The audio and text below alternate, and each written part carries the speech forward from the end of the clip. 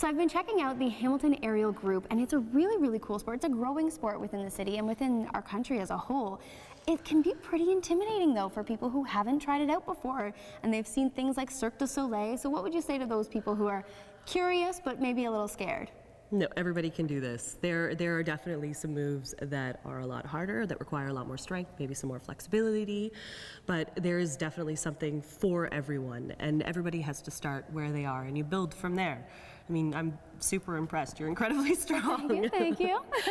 So there's a lot of stuff that we could probably do with you that maybe not everybody, but when I started... So you can kind of build up to that. Yes. Great, yeah. Very cool. And I know we're going to show some moves now that are on the groundwork. They're a little bit more basic and a little bit more starter. So I know we've got Lori on the silks over here. What are some of the basic moves she's going to be showing us? Well, she's going to do some stuff from wrist wraps from here, which is sort of reminiscent of the straps. Okay.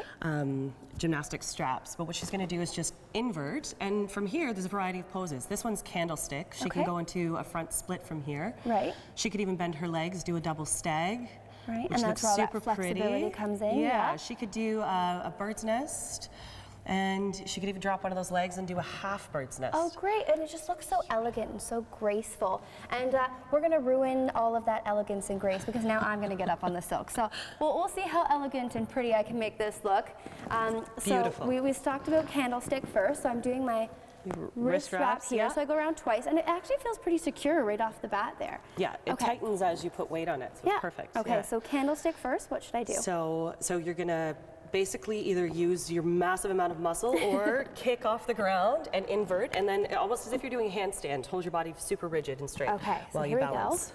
There you go. Woohoo! Super straight. Okay. Now can you open your legs, maybe do a bit of a split, keeping that balance. Split. And you push the back leg back down. There you go. Yeah, yeah. Now bend your legs. Try the stag. That one's the stag. Yeah. Yeah. And now if you straighten back up into the candlestick and hook one foot around the inside, beauty. And you can try, do you want to do the full bird's nest? That's the one where I bend there you go. Now bring your butt this way through, arch your back. Oh, there we go. Awesome. I don't feel like a bird, and I don't feel nearly as elegant as Lori. Gorgeous. Now do you want to unhook one of those legs, drop it down, and if I spin you, will you freak out? No, awesome. I don't think I will. Considering I'm already hanging in midair on television, I'm not going to freak out at this point. Excellent. Okay, now bring yourself back up, your butt towards your hands again. There you go. And then down. Yay. And down. I think that's pretty elegant and pretty graceful for my first time out. If you want to check out the Hamilton Aerial Group, definitely do so. It's a pretty cool sport and a great way to have a lot of fun. We'll see you next time.